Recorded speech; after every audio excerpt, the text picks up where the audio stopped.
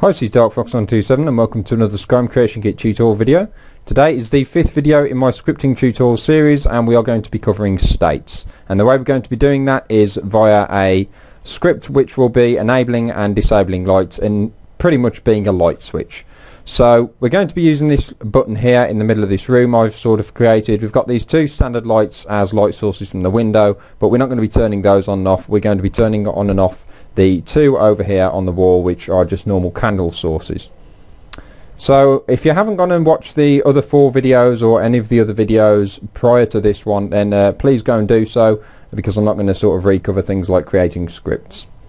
So we're going to be working this off an activator, and we're going to use a new event as well, which I'll quickly explain what that does. So we're going to have this activator, like I said, which is going to be turning our lights on and off, and we're going to be using states. So if we go edit source, because I've already placed my script on, I've already typed it out, so I'm just going to go through it. Object reference, that will be the X marker we're going to use, which all the lights are going to be linked to. However, you could link this to one of the lights and all the other lights be linked to it if you don't want too many X markers lying around or don't want to use them at all. But I'm just going to use an X marker. It's cleaner, tidier, easy to understand. And then we've got event on init, so init if you like. And this is an event which runs when the script is initialized. So when you load up the cell, for instance, and this item's got this script on it, when the script is set up ready to go to be used, it knows, in this case, it will check to see what the state of the lighting is and put you into the correct state. So the state, you can only have one state run at any given time, so it's just the state that the script is currently in, so what it's going to currently run when you use the script. So if the lights are off, then it's going to go ahead and have the lights disabled and then turn the lights on by going to this state here, or the other way around.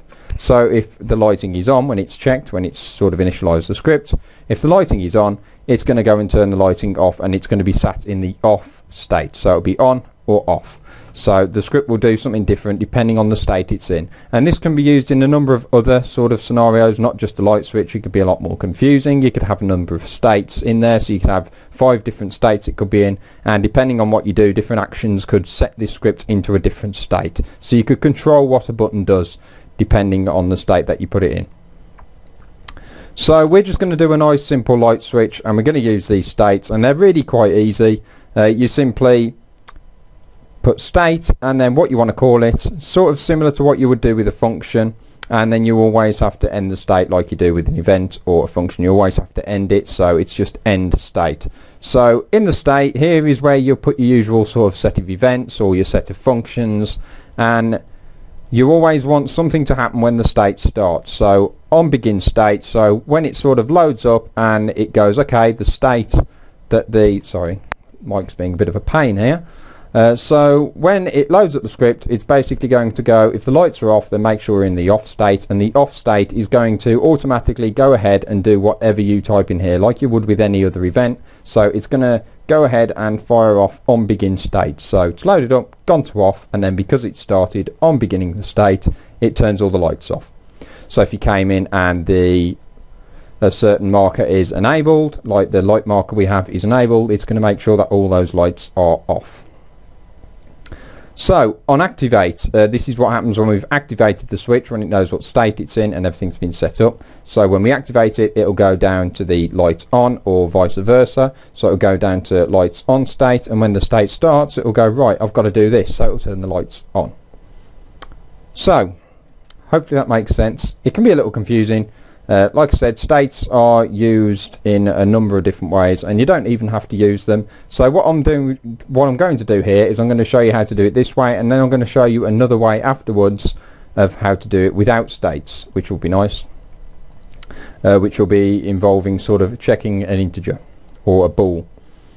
So now we've sort of explained that. That's pretty simple. Set that up, and all we want to do is we want to obviously set up the property, edit it, pick a reference, and that's going to be our marker.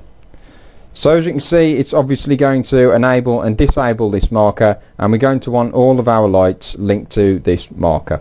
So if we double click on a light and we want to go along, enable parent, So it's going to copy whatever its parent is unless you tick this box which is set as opposite to the enable parent. So if we tick that, then it'll be opposite to whatever the marker is. So if the marker's off, it's going to be on, and if the marker's on, it's going to be off. But in this scenario, we want it to copy the marker's sort of state, I suppose. Let's go enable parent on that light, and it's going to copy whether that marker's enabled or disabled. So by default we're going to have the lights on, so we're not going to initially disable them, we'll leave them on, and then what will happen then is we'll load up into this cell, the script will initialize, and just one more time to go through it, when the wrong one. When the script initializes, it's going to check what the state of the marker is, and it should have the state for that switch set to on. So nice and simple. So what we're going to do, we're going to go in game and we're going to see that working. So we should be able to flick our switch and literally turn the lights on and off. And then I'll come back in the creation kit and we'll see another way of doing this. Okay, so here we are in our test cell, and as you can see it's automatically got the lights set to the on position. If we'd set it to off, then what it would have done is as soon as it loaded up and the script initialized, it would have turned the marker off, turning the lights off and setting it into the lights off state. So if we flick the button, as you can see, we can turn it on and off, which is great.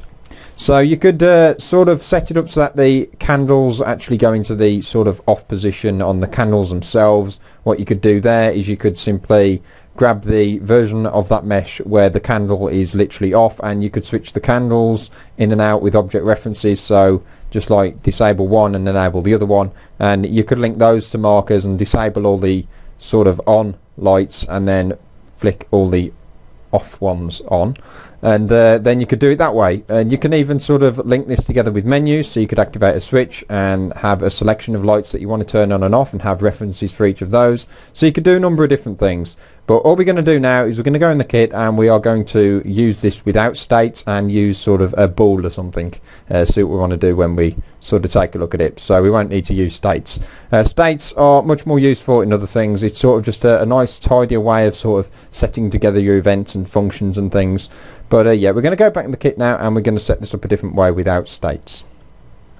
Okay, so here we are back in the kit, and I've removed everything and just had a normal event on activate. In fact, I'll just shift that across a bit, make it tidier.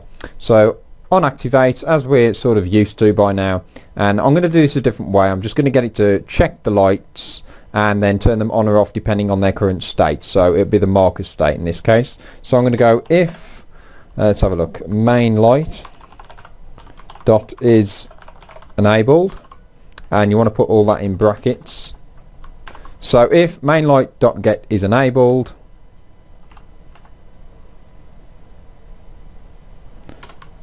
there we go, that's better.